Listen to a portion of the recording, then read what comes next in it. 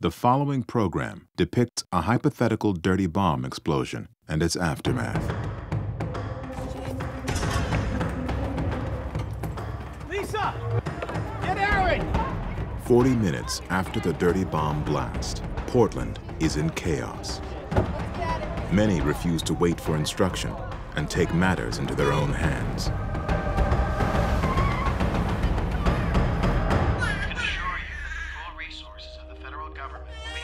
Local, state, and federal officials have to get the word out to people so that they tell them what the real potential consequences are. And as an average person, you have no way of measuring radiation, so you don't know if you're safe or not. Details of the explosion are still coming in. 4 blocks north of the blast site, a pregnant Karen Smith watches the news with her 1-year-old child. At this point, we are asking everyone to shelter in place. That means stay in your homes, close windows, turn off your... State officials don't know yet how far the radiation spread or how strong it is. We will be initiating reverse 911. Until they do, they recommend that Portland residents stay inside with windows shut.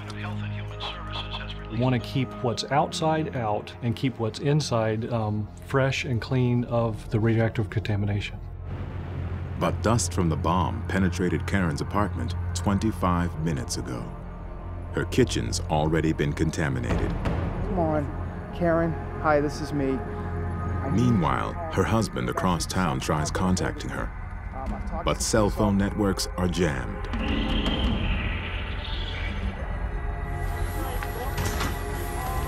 At Ground Zero, first responders have found 30 dead and some 80 wounded. They prep the severely injured man they call John Doe for the hospital. One of the first things they're going to do when they're treating an injured victim is they're going to remove their clothing. And there's ways of removing the clothing so that you can limit the spread of contamination.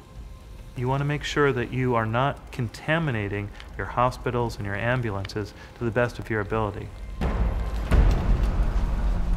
Downwind of the blast, firemen set up a decontamination tent to remove external contamination.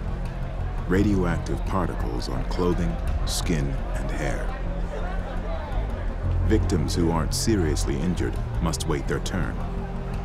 You want to make sure that you're treating the people who are potentially most contaminated with your most rigorous decontamination technology.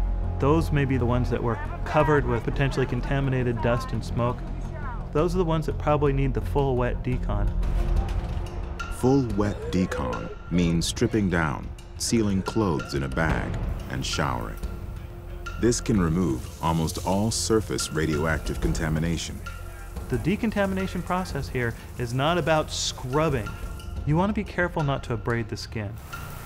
If you abrade that barrier, you can actually be letting radioactive material into your body. The idea behind the decontamination process is to remove radioactive dust that surrounds the victim's body. Following the advice of public health officials, Karen showers with her child. We tell people to remove their clothing and shower as quickly as possible. But this does nothing if they've already swallowed or inhaled radioactive particles. We also recommend that people... We know that the young are more sensitive to this radiation than the adults are, so we would be concerned about the young, and for the fetus, for the unborn, we would be concerned about organ formation during certain parts of the pregnancy.